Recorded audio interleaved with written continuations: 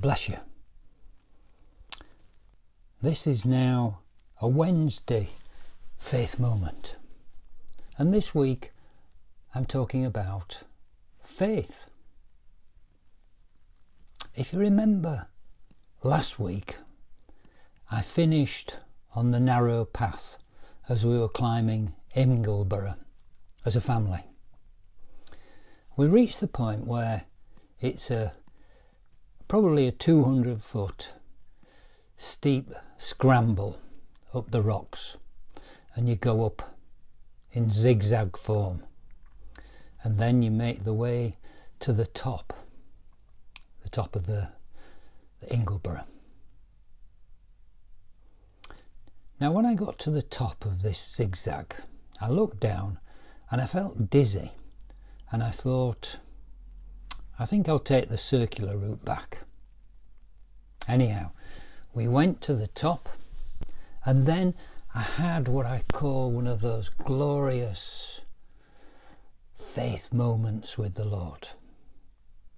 You see, it was all misty all the way across the top. You could hardly see a thing at one point. And then, as we went to the far edge to look over to Ingleton, where I climbed it from last time, it was as if the Lord had just waited for that moment to draw back the curtain of cloud, and then you had a perfect view of everywhere. It was as if it was such a perfect timing moment, as if the Lord was there. I felt like singing. I close my eyes, draw back the curtain. But I couldn't remember any more words, so that's my limit of Joseph and the amazing coat. But it inspires you, doesn't it? You feel like doing greater things. And so we made our way back down again, and we got to this steep, probably a couple of 100 foot, maybe not 150 foot of drop down. Now, my daughter's subtle, because when I got there I said, I think perhaps I'll go the circular route. She said, oh well, some grandmas were climbing down a minute ago. And of course she knows that's rag to a bull with me. If they can do it, I can do it. So I said, Lord, I trust you, and off we go. And it wasn't long before I was really into the stride of this. If grandmas can climb down, I can climb down without touching the sides with my hands. And I got back to like not fell running, but at least I got down quite quickly. And then, having got to the bottom, I ran all the way back to the car. And when Holly finally made her way back, I said, do you know, you go slower than a lot of grannies. But seriously, you see, faith sometimes is your own adrenaline. It's your own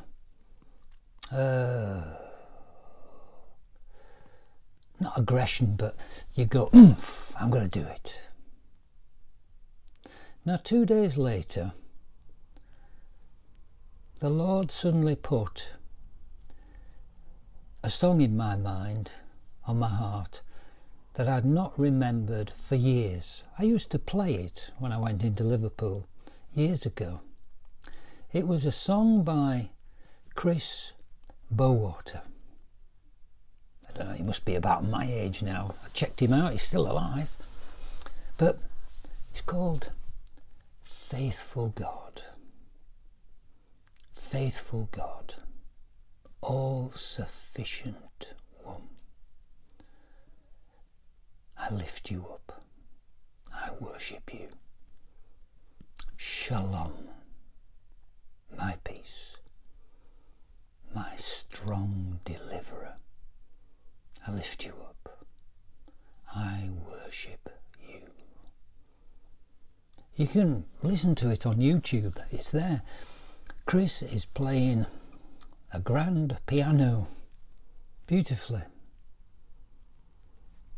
It's as if the Lord said, do you know, I don't forget people worshipping me.